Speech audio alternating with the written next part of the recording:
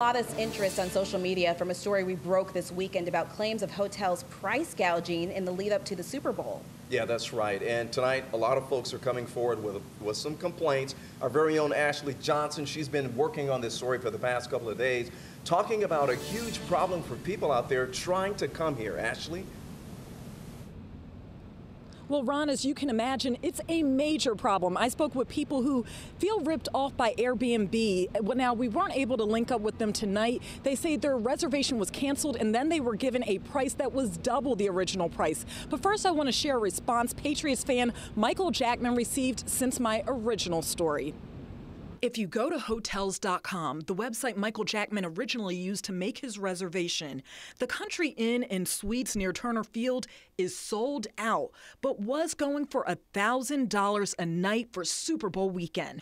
A far stretch from his reservation he made 8 months ago at $536.70 for 2 nights. Originally, we didn't name the hotel, which is owned by Radisson. The company told me today it's looking into the matter. I have made alternate arrangements now. They were quite a bit more inconvenient than I originally had. Here's the response he got from Hotels.com via chat. Just got off the phone with the property and they were able to confirm the system glitch happened on their end. Get this, an emoji frowny face, but pretty much saying nothing can be done and that he must cancel or be charged a penalty. It's just inconceivable to me that they could expect me to pay a penalty or pay anything. They should be paying me for the inconvenience. The last few days have been extremely stressful to me. Now we're hearing of similar complaints with Airbnb.